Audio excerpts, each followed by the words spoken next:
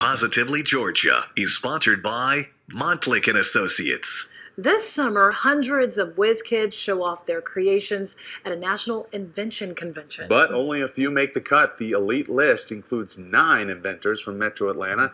CBS 46 anchor Gurvir Dhindsa met up with several of the winners to show us what makes this story so positively Georgia. Young people are always coming up with brilliant ideas to impact our lives, and these girls have done just that. They're not even old enough to drive yet. Not with this one. These young inventors of Fulton Science Academy have created a water heater sensor destined to save homeowners thousands of dollars in repairs and replacements. An invention so genius, it's pending patent approval. You get to say, look, I made this. I actually did something. The trio is among 9 Metro Atlanta students to win big at the National Invention Convention and Entrepreneurship Expo in Michigan.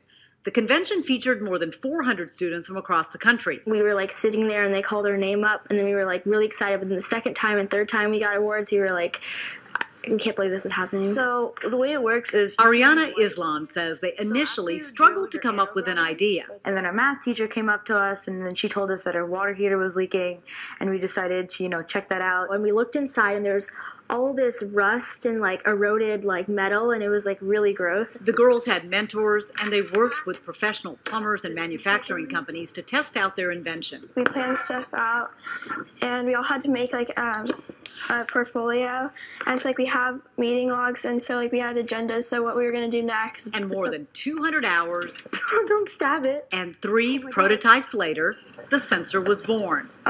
Water heater costs a lot. It costs somewhere from $700 to $1,300, so it saves a lot of money. Here's how it works. When rust and sediment buildup starts to eat away at the metal rod, tiny probes connected to the rod immediately send a signal to the sensor.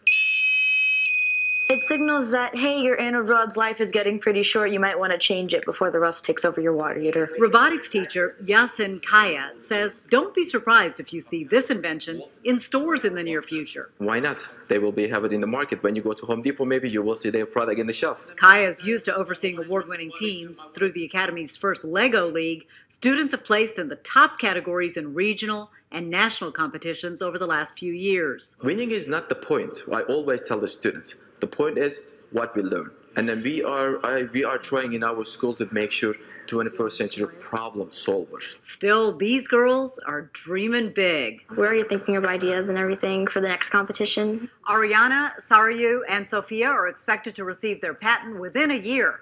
Next up, the first Lego League regional competition in December.